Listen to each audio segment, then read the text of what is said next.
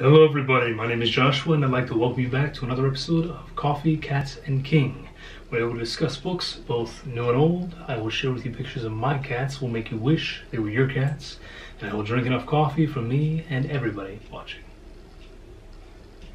So my mug today is the other souvenir mug that I got from our anniversary weekend. It's for Luray Caverns. And yes, I almost fell off my chair just now.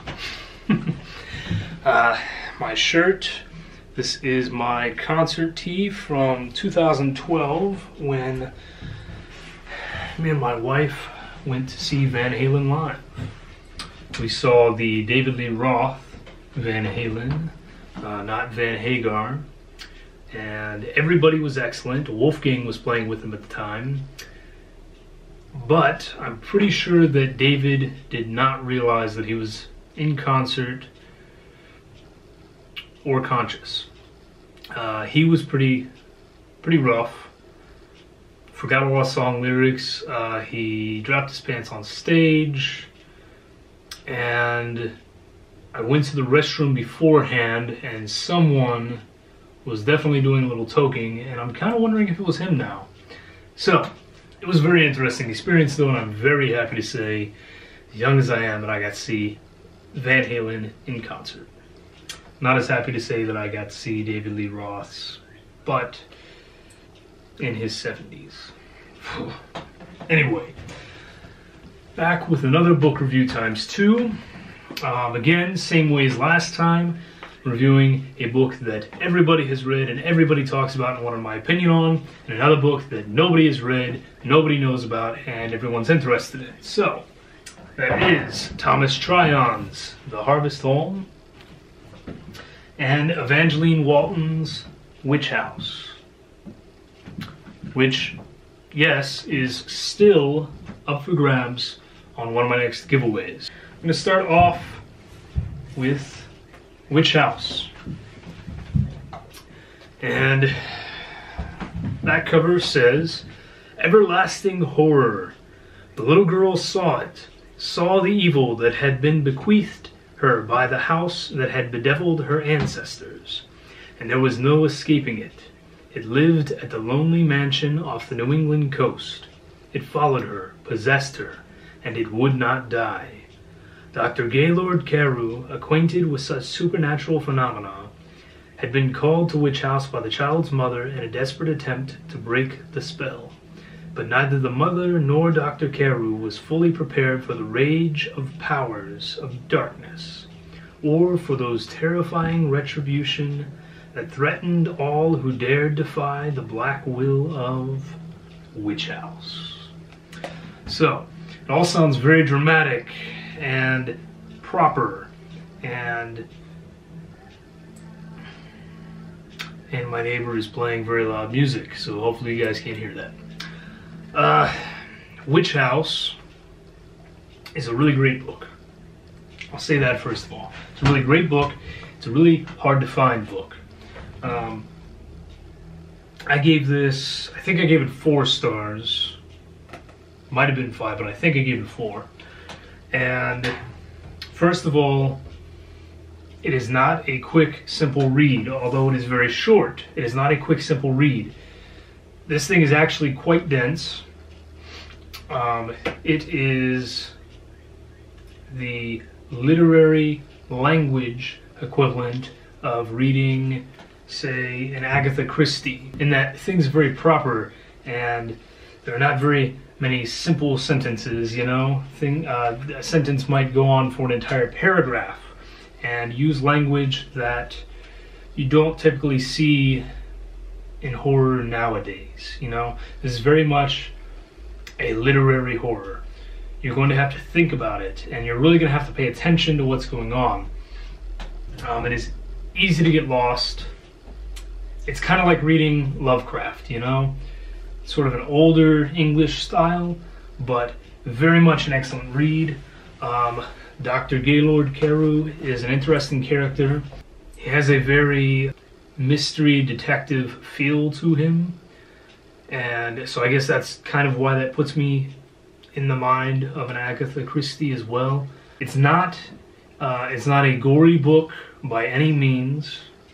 There is violence in some ways, but most of it is sort of off-screen, if you will, and just talked about after the fact. But it's more of a gothic, spooky horror. You know right off the bat that there's something wrong in this place, that there's some sort of malevolent spirit or ghost or something. You just don't know exactly what or how it's doing the things it's doing. But it's really neat, you know. Very classic horror, if you will. There are, you know, things flying off the walls and voices whispering to people in the night. And at one point, the doctor and the little girl are playing chess, and the chessboard just lifts up and goes flying across the room and scatters everywhere, and, you know, pieces are being thrown at them. And it's really fun. Like I said, it's very short, but it is dense. It's dense, you have to pay attention, and you have to be okay with some sort of old English style. If you're okay with that, you're going to have a lot of fun with this book. That said, it is rather dated in certain ways. There's terminology that's used that would not be used nowadays. The women in the book are very much expected to act in a certain way and stick to a particular role. But like I said, it's a very classic, haunting story and really enjoyable. I'm very excited for someone to get this copy, hopefully on the next giveaway, which we are quickly coming up on. So, next up, I want to talk a little about Thomas Tryon's Harvest Home. Now, like I said before in my pickup video where I showed this off, I waited so long to read this book. One, because I wanted this copy in particular. I really liked this artwork. And two, because every time I thought about trying to find a copy, I ended up with a different book, and I just got sidetracked, and you know how it is. But at the insistence of many of you, I finally read it, and I'm very, very, very glad I did, because I believe the first thing I wrote in my review on Goodreads is that despite being very early in the year, I am almost positive that this book is going to end up on my Best of 2021 list. Harvest Home is everything you might want in a folksy horror. First, let me read you the quick little blurb on the back. It says, "Warning, do not read this book if you're alone, but if you do, keep repeating to yourself, it's only a book, it's only a book." It was almost as if time had not touched the village of Cornwall Coombe. The quiet, peaceful place was straight out of a bygone era, with well-cared-for colonial houses, a white-steepled church fronting a broad common. Ned and Beth Constantine chanced upon the hamlet and immediately fell in love with it. This was exactly the haven they dreamed of, or so they thought. For Ned and his family, Cornwall Coombe was to become a place of ultimate horror. So, it doesn't actually tell you a lot about this, but, like I said, it's a very folksy horror. It's going to put you in the mind of, say, The Wicker Man. Man, Thomas Tryon does everything right with this book. Anything you might want is in there. If you want the small town feel, it's there. If you want sex and violence, it's there. If you want mystery and spookiness and possible ghostly or godly sightings, they're all in there. Body horror, it's in there. I mean, I don't know how he does it, but man, this book was killer. I can't wait to pick up something else from Thomas Tryon now, honestly. I read this book and I was just, I said, I was blown away the whole way through. I was enjoying every moment of it, and I kept stopping and putting it down though. And my wife was asking me, you know, she said, "Well, how's it going? You know, I thought you were really liking this book." And I said, "I am. I don't want to read it too fast because I don't want it to end." And as long as I dragged it out for, I still just wish that it hadn't ended, you know? I'm glad that it did, because Thomas Tryon ended it at this perfect moment, and the ending is just perfect for everything this book stands for. But I wanted more immediately. I wanted more. So thank you for everyone who suggested to me that I read Harvest Home. It is, like I said, it's everything that you want in a folksy horror. And I highly, highly, highly suggest that anyone who has not read it picks it up immediately. Don't worry about finding a fancy cover or anything like that. That's just an excuse. It was my excuse. Don't use it as yours. It's an awesome book. Please pick it up. Please read it. If you can find a copy, pick up Witch House, if that's your thing, and read it, because it is also awesome. If not, then good luck to you on the next giveaway, because it might end up being yours.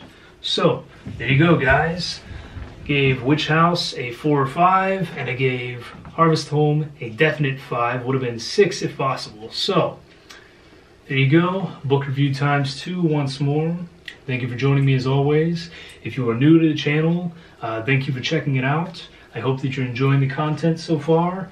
And I have a lot of really exciting things coming up. Bookish videos, some more horror movie stuff, and some things that are a little out of the realm of what people normally do on here. But all of that's to come. Just stick with me. Keep enjoying it. Give me any sort of suggestions of that down below. I always answer my comments down there. Thank you all for joining me as always. And have a beautiful day. Cheers.